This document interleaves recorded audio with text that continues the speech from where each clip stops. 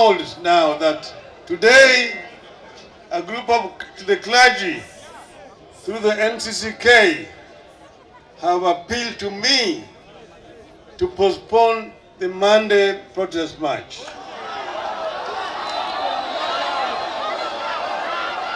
I want to tell them in response that we people of Azimio came to the conclusion that we need to have a protest march after our ultimatum was completely ignored. Secondly, this is going to be a very peaceful procession. And that's why we've said we don't want any kind of violence, we don't want any bloodshed. It's going to be peaceful. And I've also said that we don't want any kind of handshake. The people of Kenya, Kwisha, have all the time said, oh, Baba wants handshake. That's why he's doing this. We are not doing this because of handshake. We are doing this because it is the right thing to do. The only alternative we have to be able to get our rights back. Because of that, Monday is on. And I will hereby now declare today, in the name of Azimio, the Umoja One Kenya Alliance coalition, that Monday, 23rd of March, sorry, let me repeat again. We declare that Monday, the 20th of March, will be a public holiday.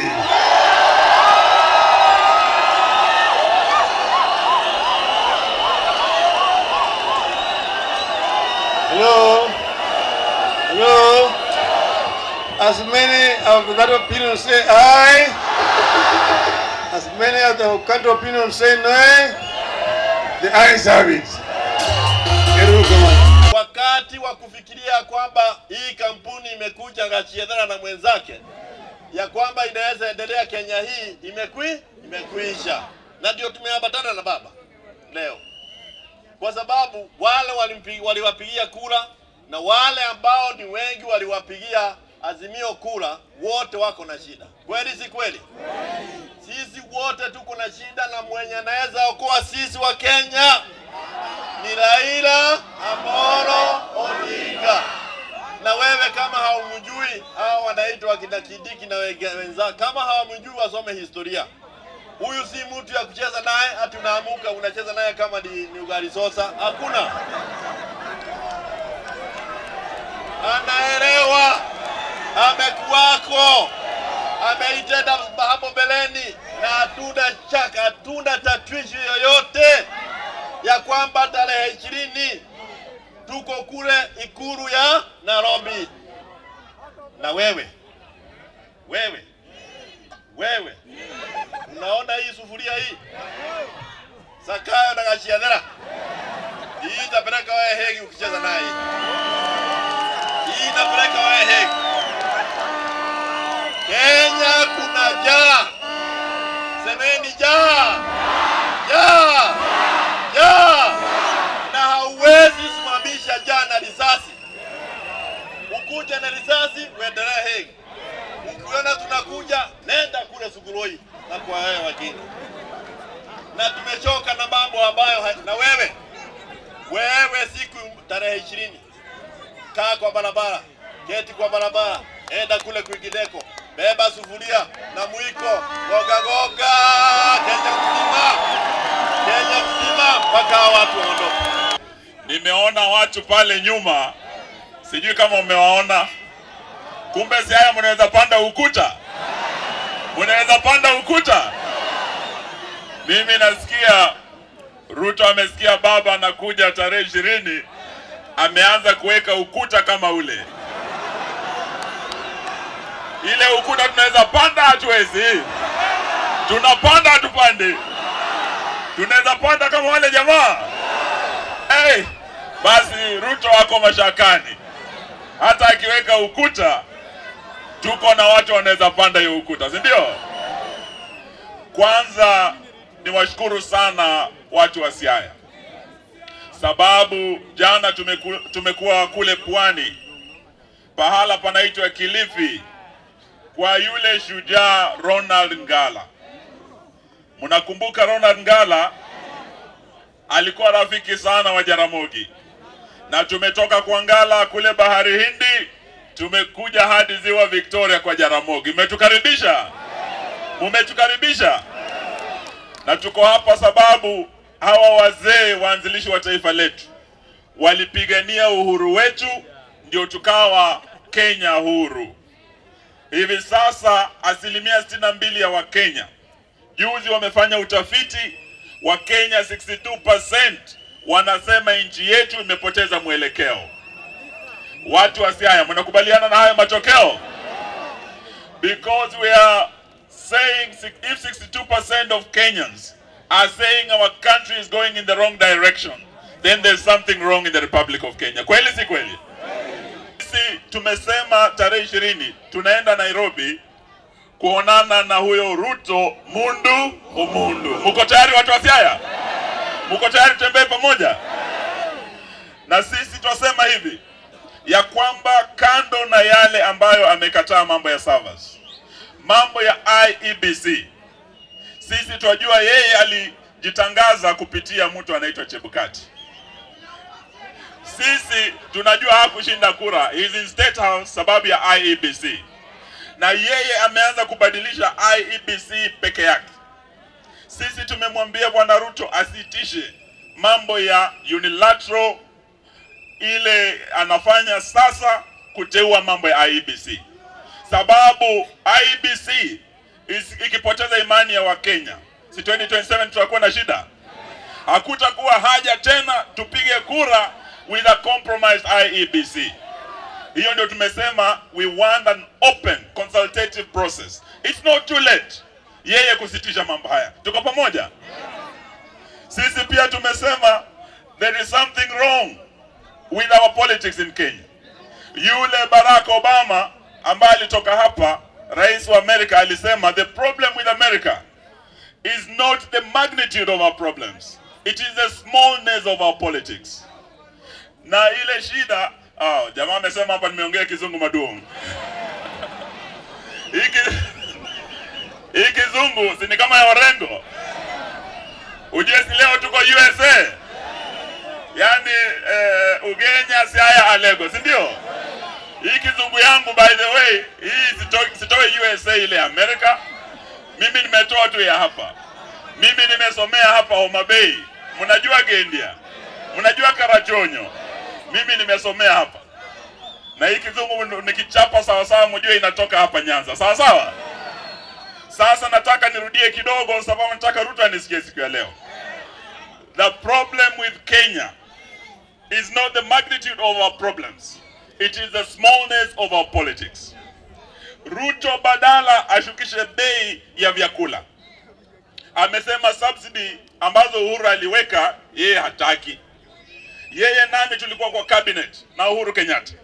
Hakuna kikao hata kimoja Ruto alikosa cha baraza la mawaziri. Alikuwa huko hadi siku ya mwisho tukipitisha mambo ya subsidy. 18 billion iende kwa mafuta, 2 billion kila mwezi iende kwa vijana wetu wapate kazi mitaani. Tukatoa mabilioni kwa chakula bei shuki. Yeye sasa anasema hataki subsidy eti sababu Uhuru hakutumia vizuri. Kama Uhuru hakutumia vizuri, hizi mabilioni ambazo sasa badala ya kuleta chakula Kenya, yeye anaenda kununua matrakta bwana. Trakta itawapa chakula hapa mkule saizi. Sisi tumesema tunataka badala ya yeye kuchukua zile mabilioni 2 bilioni ya vijana kazi mitaani, kununua wabunge wenu. Na mimi najua ametarget Nyanza. Jana amenunua viongozi kutoka hapa Nyanza. Muliona au mkuona?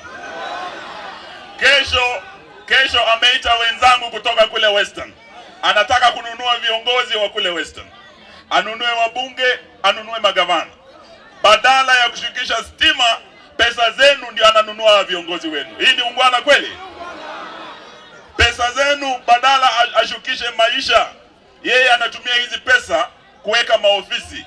Tunasikia iko ofisi ya yule spouse wa Prime Cabinet Secretary.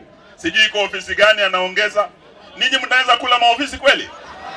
Mna njaa au mna njaa?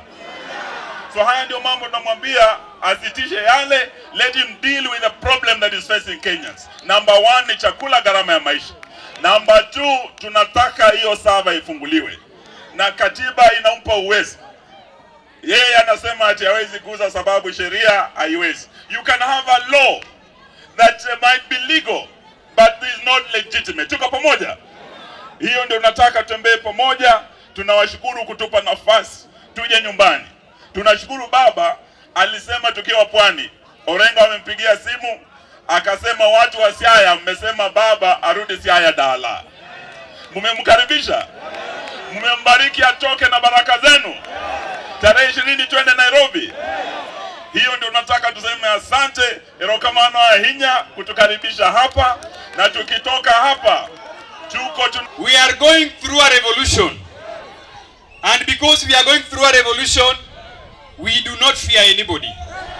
Whether you are Gachieta, whether you are Ruto, we do not fear you, because we know only cowards steal elections. Ruto is a coward, Gachieta is a coward. We do not fear them. We want to give them notice from here in Siaya that we are coming for you. We are coming for you. We are going to vanquish you.